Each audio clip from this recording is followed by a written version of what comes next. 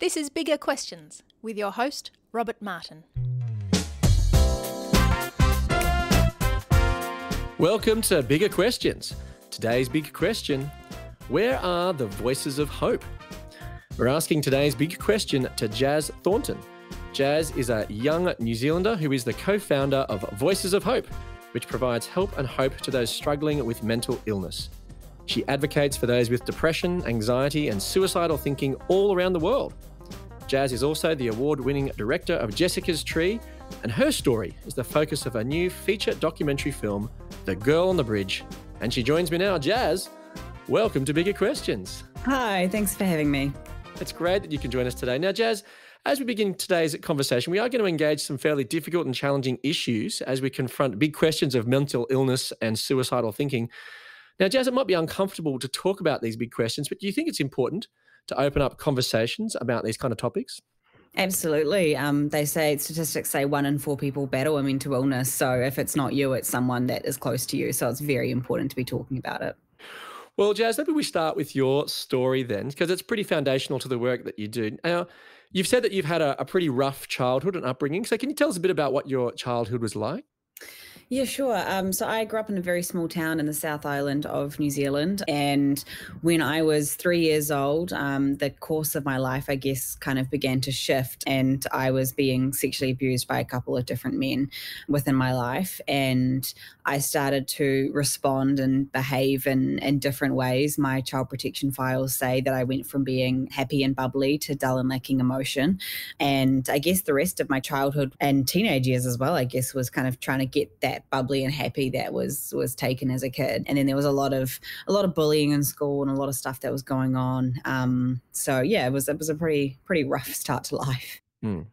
And so then for you, that was obviously a challenging childhood, and then things sort of spiraled downwards even further. Can you tell us what happened when you got a bit older?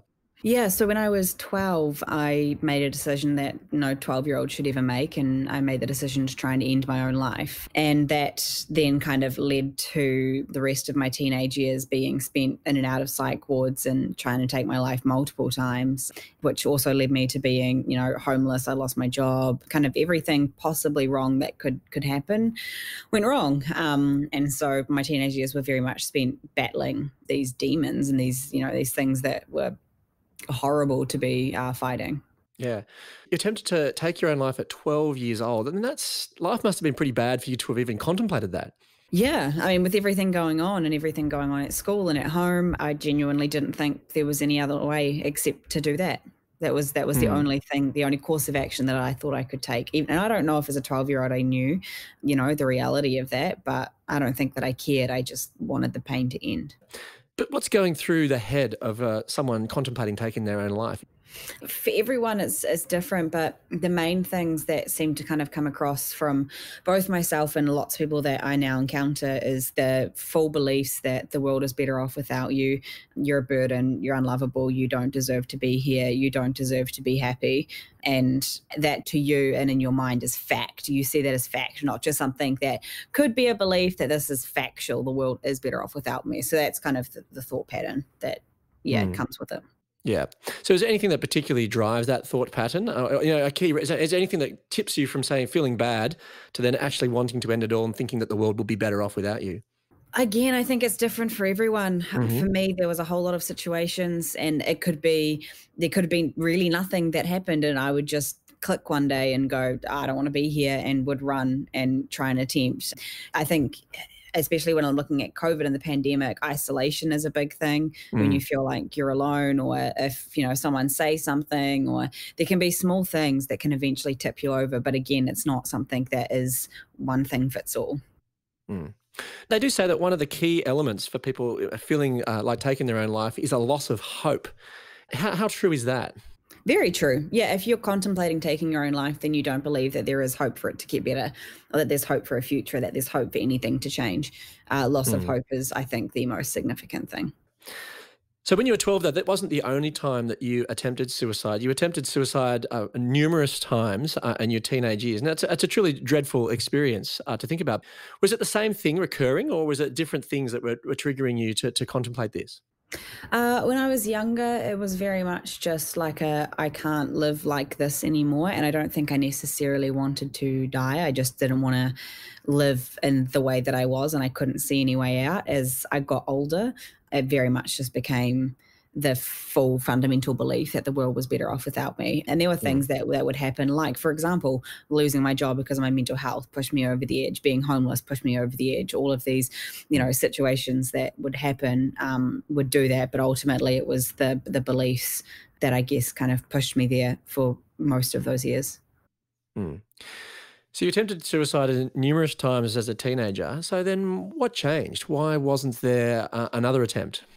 After the final one, I had a conversation with someone that I talk about now all over the world, and is really the fundamental thing that I guess I share in my message. And she came in after that final attempt, and I remember just bawling my eyes out. And she looked at me and was just like, "Jazz, why are you crying?" And I turned to her and said, "I'm just so tired of fighting." And she looked at me and went, "Well, Jazz, what do you think the definition of fighting is? Because I don't think that you're fighting. I think you're only surviving. And it's only when you learn how to fight, that's when the change that you're longing to see is going to happen." And I remember taking that, and I was a little bit offended at the start because I was like, "I've Yeah. been fighting for the last 9 years. What are you talking about?" But I looked up the definitions, and the definition of surviving is to continue to live or exist in hardship, manage to keep going in difficult circumstances. And I realized that's very much what I had been doing for all of these years, because the definition of fighting was to engage in a battle or war, fight to overcome and destroy in adversity. And that's very different to the definition of surviving. How did it change you? Just to unpack the process a bit more. So after realizing these definitions, surviving versus fighting, I realized that fighting, the second word in that definition was the word engage, to engage in a battle or war. And for many years, I had been going into things like therapy with the mindset that my illness was my identity, therefore it will never change. So I'm going to go into this Mm. room, not listen or care to anything that you say, because this is who I am. Therefore, nothing you say or do is going to change that. That was surviving. Going and fighting was being willing, okay, this person has gone and they have studied for like 5 years to be able to learn these tools. They might know what they're talking about. And I started to do these things, like I wrote down my core beliefs on a piece of paper, which were: I'm a burden, I'm unlovable, don't deserve to be here. Drew a line, and on the other side I wrote down everything that people said or did that contradicted those beliefs. So it was like all of these little practical things that was me learning how to engage and how to fight. That, I wrote a letter called Dear Suicidal Me that was to my future suicidal self. Yeah, it was all these little practical things that eventually kind of led up to being able to be where I am now. So what did you write to yourself then in your letter? It was when you're struggling with mental health and suicidal tendencies, psychologists will often talk to you about safety plans. And if you've ever been in that place, you'll know what a safety plan is. And it is something like no one really uses it who's struggling because it seems so cheesy. And so what I did is that Right. I took it and I put it in like a letter format. So it was basically, Dear Suicidal Me, I know that right now it feels like you can't do it, but this is what you're fighting for. It wrote down my dreams. This is who you're fighting for, the people that I don't want to leave behind. This is how you fight. Don't listen to sad music like you always do. It makes you feel worse. Put on inspirational music, pick up the phone, call a friend, all of these practical things. That was kind of this letter that I could go back to anytime that I had the urge to just get up and run away. Yeah, it really, I used that letter a lot. And after I wrote that, I never again attempted. So it made a difference? Oh, significantly, yes. A very, very large difference. I encourage everyone now that comes into my world that is struggling to do that. And wasn't there also a key faith experience which was important to you as well in your journey? Do you mind unpacking a bit that and sharing about what happened there? It was very, very early 2017. I had been in the psych ward for months, and I went into Equippers Church, which is a church here in Auckland, and there was a man who was speaking, and he was sharing his story about being in a drug-induced psychosis, and the TV was talking to him, and there was all of these different things going on, and he was sharing the story about how it got to a point he was lying on his bedroom floor just crying out, going, "God, I don't know what is going on, but I cannot live like this anymore. Please, you have to move. You have to do something." And then he talks about that in that moment, he was completely set free. And I remember sitting there in this service, which was one of my first ones back after many years. And just going, I don't know what this looks like. I've been learning how to fight over the last, few months. And I know that there has to be something more than this. And I don't know what this looks like. I don't know what living without this looks like, because it was scary. All I'd known was, this process. All I had known was people being involved in my crisis, or having the control of knowing that at any point I could take my own life, and having to, and that moment after I heard this story, I made the decision and stepped out. He was doing an altar call, and I went down, and he ended up pointing me out of like probably about 200 people that were down there. And I was the only one that he did, and he started praying and prophesying over me. And from that day, I remember just feeling like overwhelmingly loved, I guess, is probably the way to express it. And as someone whose belief that had made her suicidal for so many years was I'm unlovable, it just shifted something in me, significantly shifted something in me. And yeah, that's kind of what happened.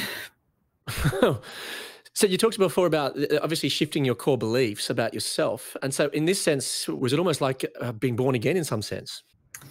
Yeah, I guess you could say that. I think there had been months where I had to learn how to fight, and there'd been times previously where I had gone and, responded in that way and nothing had happened. And what I had learned is that it's very much a thing of, okay, and I actually preached this message at our church conference here called Shout, where it was very much okay, when I move, then God moves, and when God moves, what happens? I have to move again.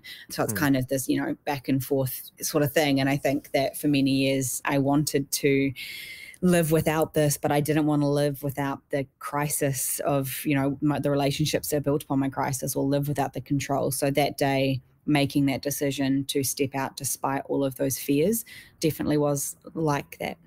Now, there is a passage in the Old Testament from the book of Jeremiah where the prophet Jeremiah was writing to God's people, the Israelites, who were in exile. Now, they'd been defeated, captured, and deported to Babylon, which was the most powerful nation on earth at the time.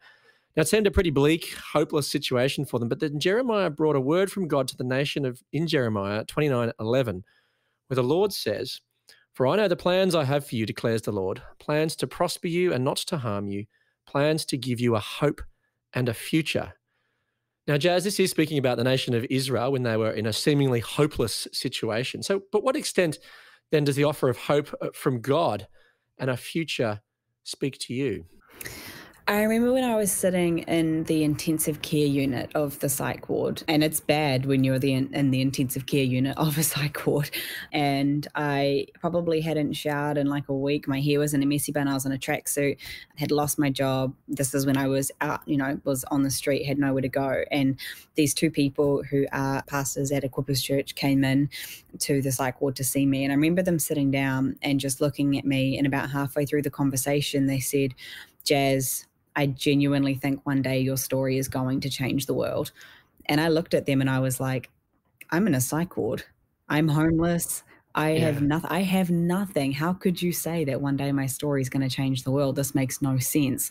And then not long after that, I kept hearing that same sentence from other people. There's an incredible prophet, I don't know if you know him, Dr. Michael Maiden, and he said the exact same thing to me in a corridor not long after I had got out, going, "Jazz, your story's going to change the world, and I think it's going to be sooner than you think." And it was only about a year and a half after that I signed my first TV deal, became the youngest director in New Zealand to ever be funded to create a show which was on suicide, which was around the same time that I signed the deal for The Girl on the Bridge as well.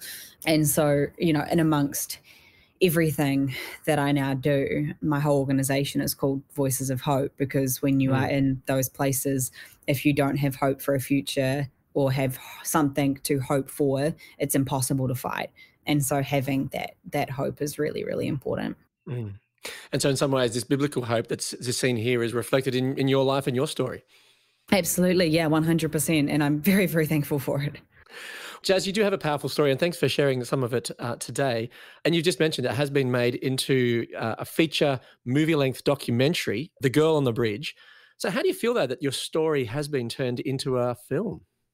It's weird. I think, Yeah. this whole year of 2020 has been strange for me. I actually released a book at the start of the year Yeah. that went very well, that was kind of about my story, but the film is very different because they followed me for about 2.5 years. And at that point, I'm in the media a lot over here. I do a lot of TV. I speak on very large stages like the UN General Assembly with world leaders and the royal family, and the public and I guess society have only ever seen one side of me, which is the person who is, on stage strong, fighting for the people, but they don't see the 10 minutes after that I get the phone call and someone's gone and has lost their life, or when I'm out literally trying to talk people off bridges, or the pressure of it. And I guess this film really shows that, which is scary. So it's a very vulnerable place to be in. But Yeah. again, we've seen people find hope from it, and that's the most important thing. Mm. So The Girl on the Bridge is screening now in selected cinemas and online. You can find out more at thegirlonthebridgefilm.com.au. So, Jazz, how should someone prepare themselves before watching the film? Because it's not really a romantic comedy kind of film, is it? No, it's definitely not. I think you want to make sure that you are in the right space before you do watch it. Um, it's not like super, super, super triggering or very dark, but it's very real, Mm. and it's very exposing as to what's going on in society, and that makes people very uncomfortable. And so I think the best thing to do is, if you can watch it with friends or family or loved ones, like don't do it by yourself. If you can, have people around so then you can have conversations afterwards, and also make sure that you know all of the helplines in your area that you can contact. I do believe that they come up at the end of the film as well. Mm. They'll be specifically for Australia as well, Yeah. that you can access help. And I think they're also on the website as well, thegirlonthebridgefilm.com.au. Now, the film has been described as a declaration of hope. Why is that? I actually don't know who was the first person to say that, but I think it's very much, we've taken this situation that is very grim, and it was very difficult and a very dark subject. And over the 2.5 years that we were shooting it, we managed to see change happen at a rapid pace. Mm. And the whole film was about taking something, I guess, that nearly took me out and using it to try and change the world, Mm. or change someone's world. Yeah. You mentioned before that the film makes you feel quite vulnerable. So how do you react to the reaction to the film? I didn't actually get to watch the film itself until like probably the fifth cut. So maybe like 3 years after we had filmed. I guess the premiere was the first time that I really saw everyone's reactions to it here in New Zealand. And there was this big standing ovation, and everyone was just crying. And the response from it was, people feeling like either they were understood for the first time, or people saying that they understood now what was going on for other people for the first time. And that has been incredible. The response has been overwhelmingly positive, and people really kind of understanding that this film is not just something that you watch and then move on with your life. Like, it's the kind of film that you watch and you have to act afterwards. You have to do something. You have to, you have to change something. And that's what we've started to see. Mm. Well, the film does form part of your broader work of advocacy for those contemplating taking their own lives. And you have started an organisation called Voices of Hope. You've given a TEDx talk, you've written a book, as you've said. So how important is advocacy in this space? Is it really common or widespread for people to contemplate taking their lives? Yes, 70% of all people will at one time in their life have a suicidal thought. So it's very, very common. Advocacy, I think, is extremely, extremely important. And more recently, I've personally switched over from advocacy to activism, because they're two very different things, but both very important. And advocacy is so needed in our world, because that's kind of, the voice that will speak up for people, the voice that will say that we need change, or the voice that will share the hope stories, which is really important. And then activism is taking that and doing something about it. So, for me now, that's working alongside governments, getting in and speaking in front of the world leaders and saying, okay, this is how we can change this. Or what about looking at this kind of the crisis teams or the hospitals? How do we change these responses? So we've just now become very aware that this is something that we're going to talk about, whether the older generation like it or not, because it has to be talked about. So why do you think people not want to talk about it?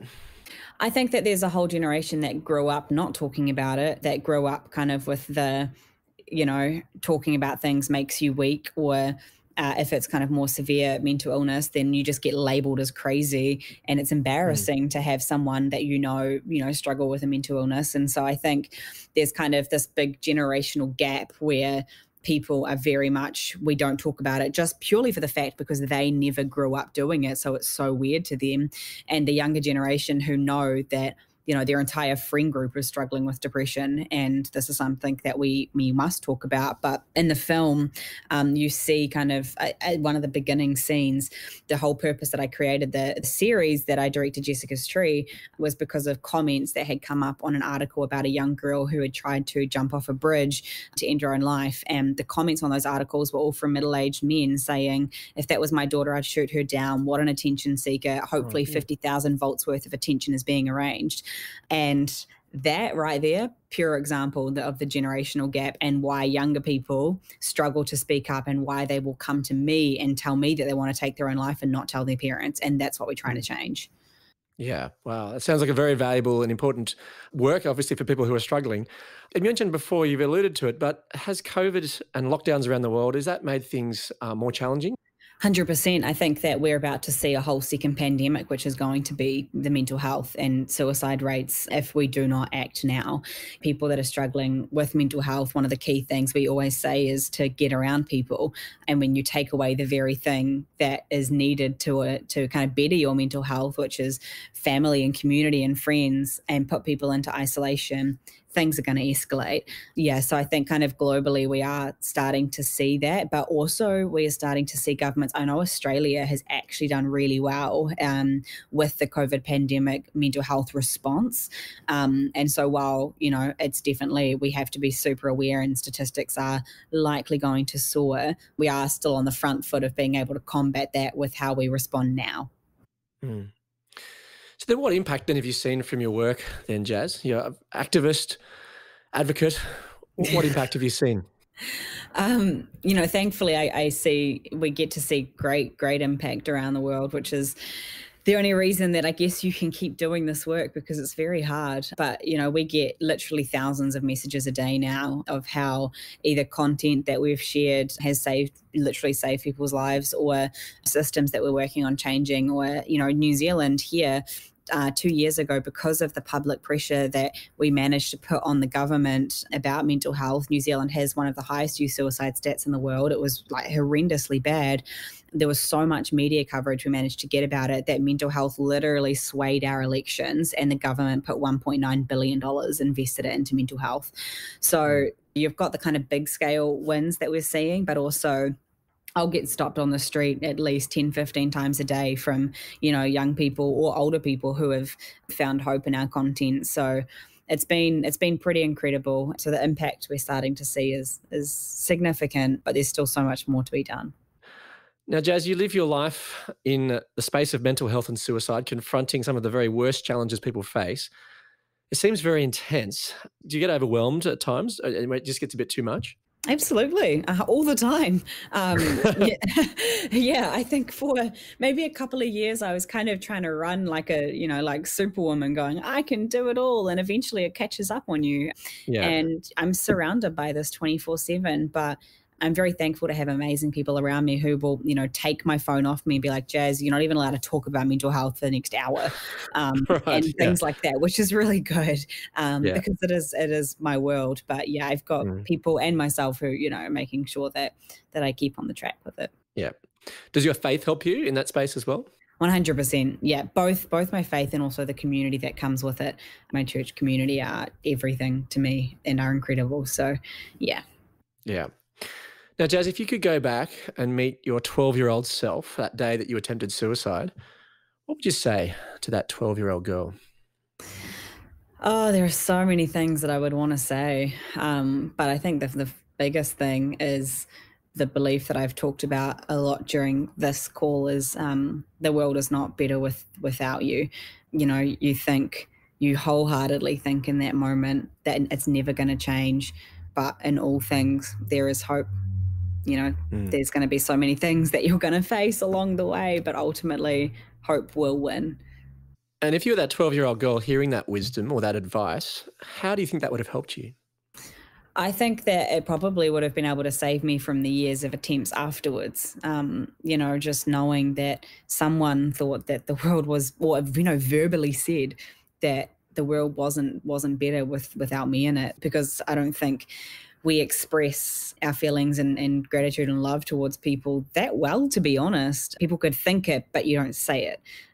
To actually know that was truth, I think would have done a lot, but also to know that this was only a season and the story of my life wasn't over yet. It was going to get better, I think would have helped significantly in my teenage battles. Now, Jazz, if someone is listening now and feeling suicidal, what do you suggest they do? The very first thing that I suggest that you do is that you pick up the phone and you message someone. It's the scariest thing, and it also is one of the most common things people say, reach out, but it's not something that's, a wishy-washy kind of, just reach out to people, it'll be okay. You cannot do this by yourself. Isolation is not the answer, and it's really hard to battle if you don't have an army around you to do so. And so whether it be, your favorite teacher, your parent, anyone that will listen, and then if the first person doesn't listen, keep going until you find someone. You don't have to do this by yourself. Well, thanks so much for sharing today, Jazz, sharing your story and your work in advocacy and activism. I just want to close with today's final question, today's big question. So, Jazz, where are the voices of hope? I think the voices of hope are everywhere. The voices of hope is every person that is listening to this. When I'm in schools, I always talk about there's three people in every situation. Talking about bullying, for example, there's the victim, the bully, and the bystander. The person with the most power is the bystander. They're the ones who have the ability to choose whether they will speak up and intervene in a situation or let it happen. And so in every situation that we walk into, we have that decision. Are we going to choose to speak hope today, or are we going to choose to stay silent? But I think we are the ones who choose to speak hope. Well, let me leave you with some of the Bible's answer to the big question, where are the voices of hope? From Jeremiah 29:11. For I know the plans I have for you, declares the Lord, plans to prosper you and not to harm you, plans to give you a hope and a future. I look forward to you joining us next time for Bigger Questions. Thanks very much to our guest today, Jazz Thornton. Thanks for having me.